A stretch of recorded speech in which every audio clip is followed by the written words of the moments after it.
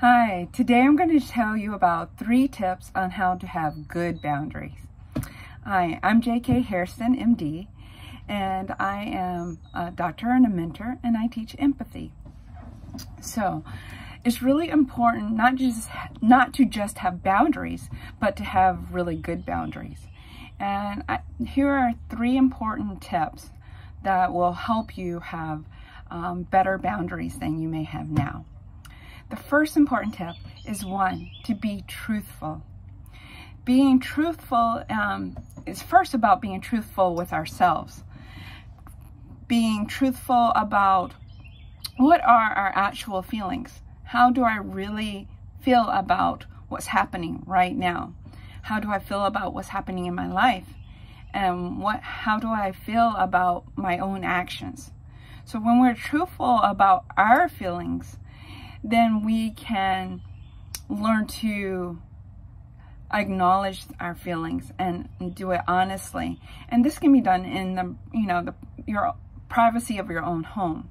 So it's important to learn how to be truthful with yourself so that you can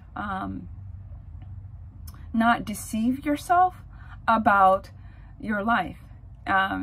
Self-deception is a very real thing, and in order to have good boundaries, it's really important that we not deceive ourselves, and that we not keep ourselves in the dark, that we actually look at our own truths.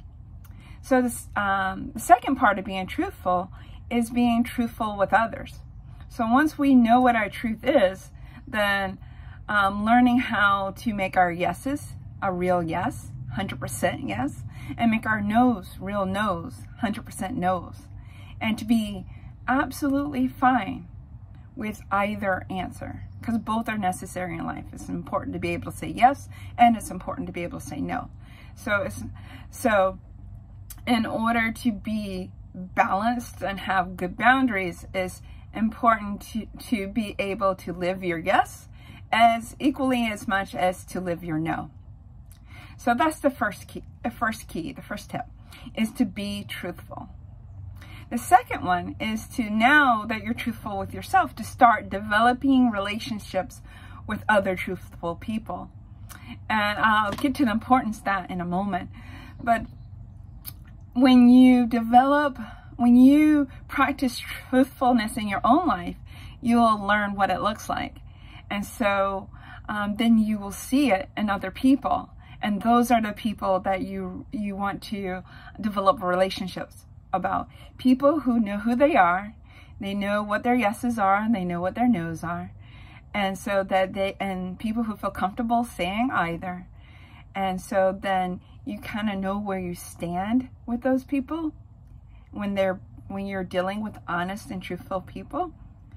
And then because you're being more honest, more truthful, then you get to deal more with reality rather than our own imagination about other people and other situations and how people are and how would they respond, and get into all those unnecessary head games.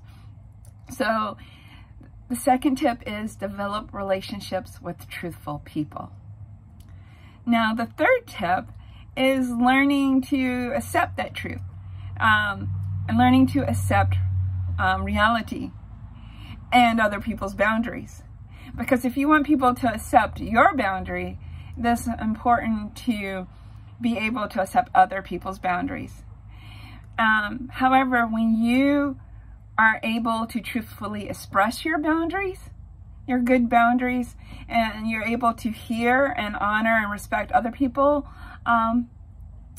boundaries, then you start developing a really good system of giving and receiving, just back and forth, where you are being more honest, you're being honest, and we're getting to that point of just being able to not be afraid of our own truth and not to be afraid to express our truth, and in turn you'll get that back from others. And when you hear it, it's really important that you accept that truth, that that's really their truth, and that you honor and respect that that's their choice, and that it's okay for them to choose in that way. And then as you are learning to recognize good boundaries and seeing other people with good boundaries, you will realize that other people will in turn respect your boundaries.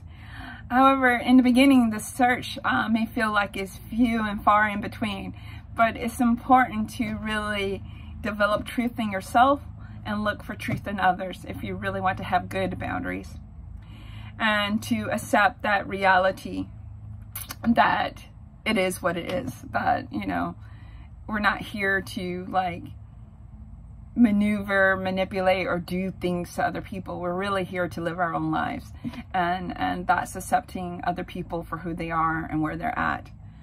And so now the importance of that. So I don't know if many of you have heard of, like, in Greek mythology, there is this person named Sisyphus, and he was really pretty much condemned to a particular type of purgatory, where he was rolled this huge rock, this huge boulder. He was pushing it uphill, just pushing and straining. He was very, very strong. And as he pushed this boulder and strained and sweated and he made it uphill, you know, he felt a sense of relief, but immediately the boulder fell back down the hill. And so then it was back at the bottom again. And then he had the task of pushing it back up the hill, you know, with a lot of effort, just pushing that boulder up the hill. So I would like to compare that having good boundaries is like building a fence at the bottom of that hill. It's really important that you surround yourself with people who have boundaries as well, and who are respecting and honoring your boundaries. Otherwise, it's like dealing with people who just let the rock roll downhill, and then it just kind of crushes your fence. And then you build your fence up again, you state your boundaries, you live your boundaries, and then you're dealing with people who don't have good boundaries, and that boulder comes, you know, tumbling back down that hill at great speeds, crushing you and your fence.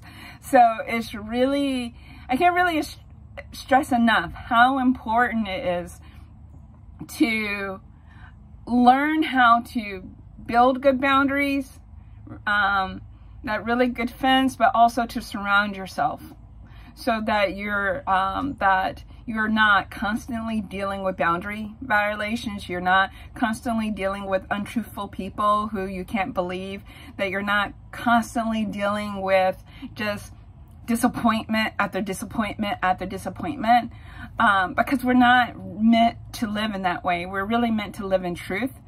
And the basis of good boundaries is developing that truth first in ourselves, and then, you know, like-minded people, just surrounding ourselves with people who are also walking in their walk and walking their talk, and walking in faith and living with good boundaries. So that's really important. That's my message for you today. If you want to learn more about having empathy for yourself and for others, then is just subscribe to this page. Welcome to follow me on Instagram or Facebook. Love to see you there. And come over and ask questions in Clubhouse. I'm all the time, well, twice a week, all the time. Twice a week answering questions in Clubhouse right now. So if you like to just have more discussions on what this looks like and what it's like to, you know, really develop yourself in this way, I'd be glad to see you there. So thanks so much for listening in, and be well.